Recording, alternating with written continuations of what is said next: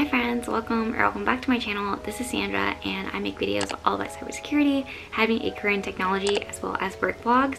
And today I wanted to switch it up a little bit and talk about a slightly different topic on how you can live your best life. So lately, a lot of things have been changing and I have been listening to a lot of different podcasts and picking up different books. And I wanted to make this video to kind of inspire you guys to maybe start being more proactive with decisions that you're making, or maybe even try that new side hustle that you've been thinking about. So yeah, let me know in the comments how you guys feel about videos like these, additional to cybersecurity as well as work vlog videos.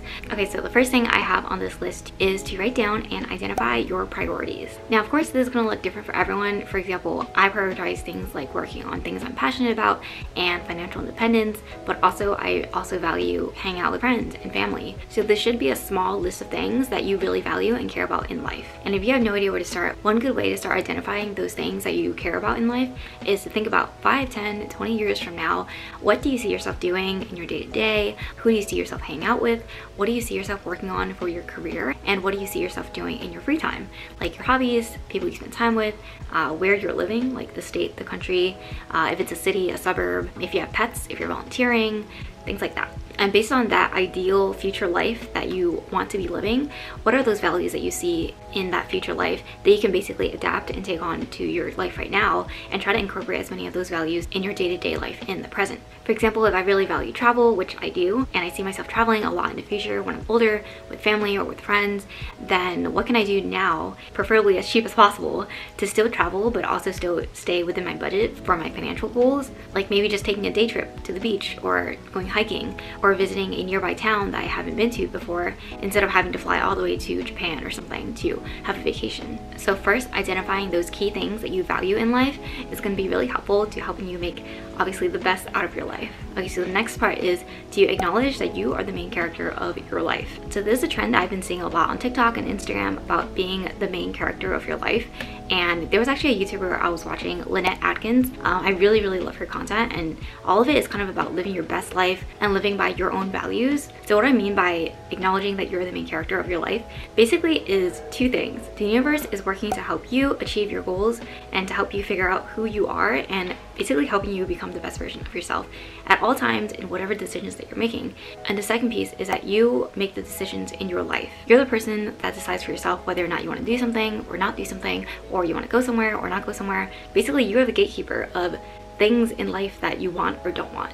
Nowadays, especially when life is so hectic and you feel like there's so much going on and things that you can't control keep popping up, whether it's work or school or just your personal life, a lot of times you need to remind yourself that you are the person who decides whether or not these things or distractions can stay part of your life. For example, a lot of times people can feel really tied down to things that they already have or are already doing. Let's say you're working a job that you don't really like, but it pays the bills, it gets food on the table, but at the end of the day, you come home and you are miserable, you don't have energy to do anything else, and this job doesn't challenge you or help bring you outside of your comfort zone to do things that you're passionate about. You have to remember that you're the person who can choose whether or not you stay or do not stay in this job. Don't let the reason that you stay be just because you're afraid of what's out there or you're afraid of not finding another job, because going back to my first point, the universe is helping guide you towards the right direction. I think just having faith that a lot of things work out in the end for the best, even if something bad happens, it's always a learning opportunity, and as much as you learn and experience over time, the bigger of a person you'll grow into, and then over time it'll become easier and easier for you to make these hard decisions when you know that you have to leave something to take that next step in life. This makes it so much easier to live life according to your own means and expect that the world is going to help give you what you need to basically take that next step into what you actually want to do and are passionate about. Okay, so the next thing is to ignore the background noise. So this is something that I've really struggled with throughout most of my life, actually, because I'm very hyper aware of what I think people might be thinking of me. But at the end of the day, after, being in a corporate job for 2 years and really realizing that people are not thinking about you. People are focused on their own lives. People have their own worries and stresses and people and work and life that they're thinking about, and 99.9 times out of 10 that you're thinking that someone is thinking about you or judging you, they're probably not, because they have other things in their own life that they're probably thinking about. So basically, if there's something that you want to do, like starting a YouTube channel or writing a blog or doing freelance writing, but one of the main things that's stopping you is what people are going to think about you, how people are going to react, if people are going to judge you a certain way, that's honestly a sign that you should just go for it and then really prove to yourself that, hey, these people don't even care that I started a YouTube channel, or oh, these people aren't even judging me, they're actually congratulating me or saying, oh wow, that's so cool, I want to do that too.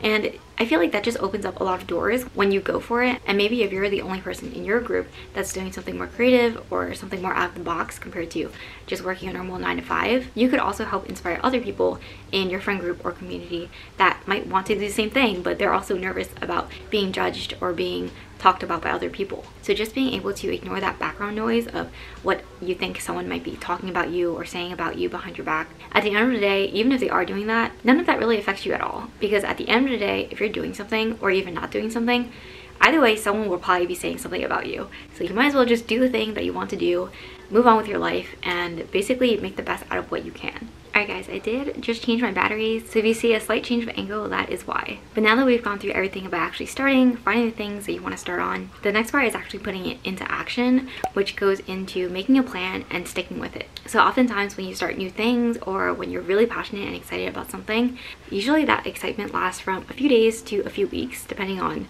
I don't know, how busy you are, what kinds of things that you already have on your plate. And a lot of times after that initial excitement is gone, you usually go back to your day-to-day and your business as usual before you started that hobby or passion project. And that is a big trap that I find myself falling for all the time, because I'll start projects because I think I really like painting, and then I'll buy this painting set. Actually, a better example is when I thought I wanted to play piano, and this is probably not the best example because I actually quit that part, but but maybe that actually works better for this scenario. At the beginning of quarantine, I was spending so much time at home and I thought that I wanted to pick up some hobbies, and one of them was playing piano. I had always wanted to play my whole life.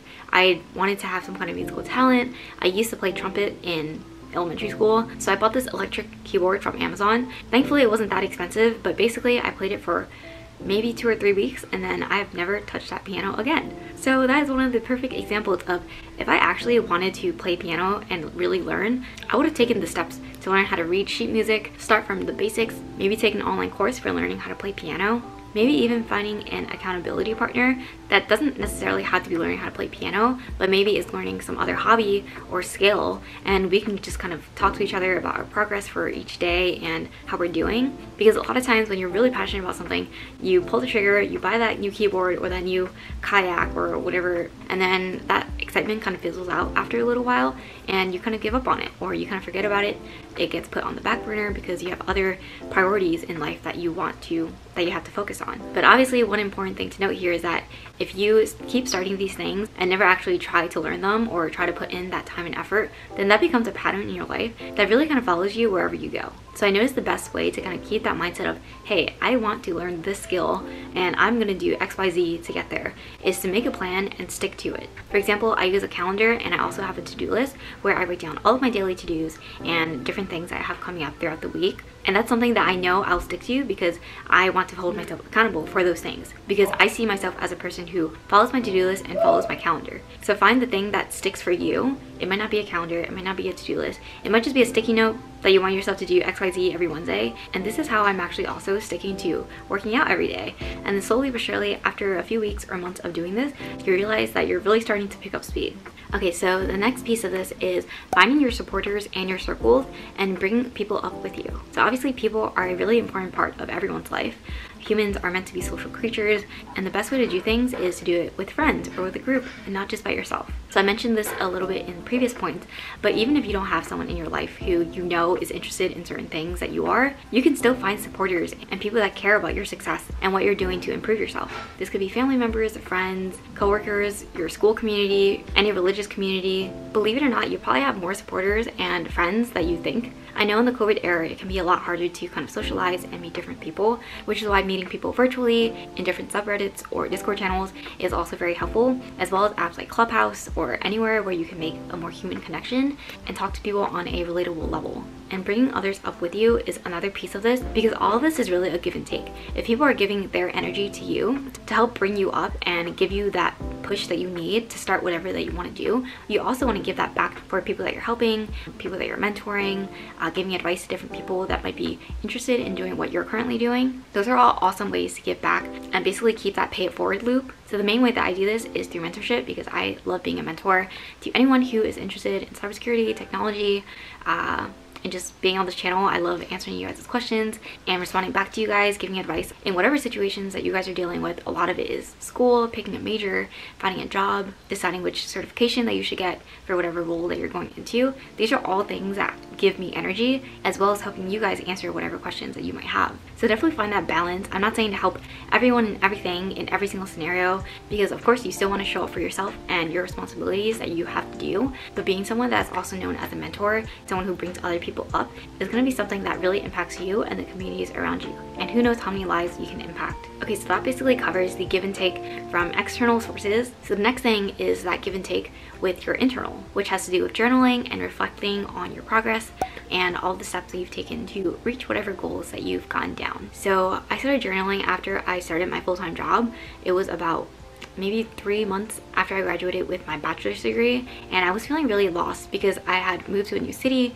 I had no friends in the city. I was also really stressed out at work because it was brand new skill set, brand new people, environment, things I'm working on. So I definitely felt like I was always under pressure to perform, and a lot of this was just myself, honestly. So because of this, my mental health wasn't the best, and I did not feel great waking up for work every day. And one thing that I started doing was actually journaling, and I do this thing called stream of consciousness journaling, which I know a lot of people have different journaling types, like bullet journaling, or actually I don't know that many types of journaling, but I know there's a lot. But I do stream of conscious journaling, which is basically twice a week. So at the end of the work week on Fridays, and then at the end of the weekends on Sundays. I know some people do it like every 3 days to make it evenly spread out throughout the week, but I like to separate my weekends and my work weeks and basically just write down with no objective, no incentive. I just start writing down whatever comes to mind and let that stream of consciousness flow, because I think that's the best way to get my real thoughts and emotions out on paper.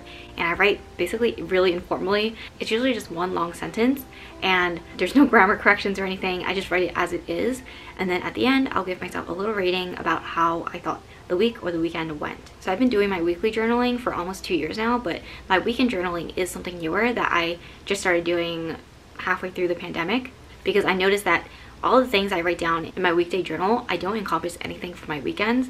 So that's why I wanted to include that, just to see how I'm feeling on the weekends too. But yeah, so basically the things I learned are that the longer my stream of consciousness is, the more anxious I seem to be, because if my thoughts are just rambling and rambling on and on, that basically gives me a heads up that I am obviously feeling overwhelmed, a little bit anxious, and I need to think about some of the things I wrote down. And then if I have ratings for the week or the weekend that are like a 6 or anything lower than a 7 basically for a few weeks consecutively, then I know that there's something wrong, whether it's something at work or something in my personal life. There's something that is causing me some kind of anxiety, because I try to stick to a 7 out of 10 for my weeks as a minimum for, you know, good weeks. I mean, everyone's rating system is going to be different, but basically 5 out of 10 is the average, 6 is a little above average, and 7 is kind of like the minimum of a pretty good week. So I want to at least have pretty good weeks, right? This journaling and inner self-reflection has been really good for my mental health and just seeing where I am, how I feel, and it also helps me lock down things that are actually causing that anxiety, even though they might be subconscious. And then besides that inner self-reflection, it's also just a really good way to write down your progress. For example, I can just look back to November 2019 and basically see everything that I was thinking for that week. I can see what those thoughts are, I can see how I was feeling, the rating that I gave myself for the week. And that's also another way to really put your problems into perspective, because when I read back in those 2-year-old journal entries, I'm talking about these problems that I think are really big in the present, but now that I look back from my future point of view, I see that those problems are not nearly as big as I think they are. I was just really in my head about certain things, or I just felt really big pressures internally and externally to perform or be a certain way. And looking back, either those things didn't matter at all, or they didn't impact me the way that I just assumed they would. So that is another reason why journaling is so important, because you start seeing that the problems in your hindsight or your rear view mirror are a lot smaller than they seem, because you can see it from that future perspective of, hey, this problem wasn't as big as I thought. So moving forward, when I see a problem like that I think is really serious, it may not actually be that serious, and I shouldn't spend that much time stressing myself over it, especially for things that I can't control and can't change. Okay, so the last thing that is part of this video is health is wealth. And this is something that I have learned after graduating college as well, because throughout most of my life, I did not really take care of myself the way that I should have. I eat a lot of junk food. I never worked out. I basically lived a very non-active lifestyle, and that is not something that I want for myself in the future. For example, I talked to you guys about how I feel like I have a really bad slouching problem, and now with my workout routine that I've started to pick up, I'm actually doing back workouts and shoulder and arm workouts to try to help fix that problem. I don't really know if I see any progress yet, but I will let you guys know if that's working. But basically, what you put into your body is what you get out. If you're just constantly eating hot Cheetos and drinking soda, you're not really giving your body the nutrients and the essential vitamins that it needs to thrive and give yourself the best ideas and feed your brain and really energize yourself. And all of this really impacts how you feel and what you do and how you're able to function on your day-to-day basis. This goes the same way for not sleeping enough, because that I notice is a really big issue among people that I know, at least. And I think a lot of people who are transitioning into the workforce who may not, you know, be morning people, and I'm not a morning person. I do not enjoy waking up early, but now I've gotten used to it because I sleep by 10, 11, and I wake up at a reasonable time where I get 8 hours a day. And everything that goes into your health is basically going to help your body thrive throughout the day and not just survive to get through. Because if you're tired, your brain isn't going to be coming up with creative ideas to come up with that next side hustle idea or come up with that next big project at work, or even being able to give your friends and family the attention and time that they deserve, or the self-care that you need to provide yourself. So for me, the easiest part to kind of fix this whole trend was to first start getting rid of all the snacks that you have, any super sugary drinks that you're putting into your body. And you don't have to throw these away, you can just donate them or put them out of sight so you're not trying to get to your snacks every other day. And then try to make sure that you get to bed at a reasonable time so you can take 30 or 40 minutes to try to fall asleep and have that deep sleep that your body needs to heal and be productive. Alright, so that's it for this video. I hope you guys found it helpful. I know this is a little bit deviated from my normal cybersecurity and work vlog videos, but I do also want to go towards some more career focused route of my channel as well. And definitely let me know what you guys think about content like this. I am open to all suggestions. Don't worry, you will not hurt my feelings. Just let me know what you think. And yeah, if you liked the video, please give it a thumbs up and subscribe and turn on post notifications. I post videos every Wednesday at 2 p.m. and Sundays at 12 p.m. And hopefully I'll see you guys in my next video. Bye.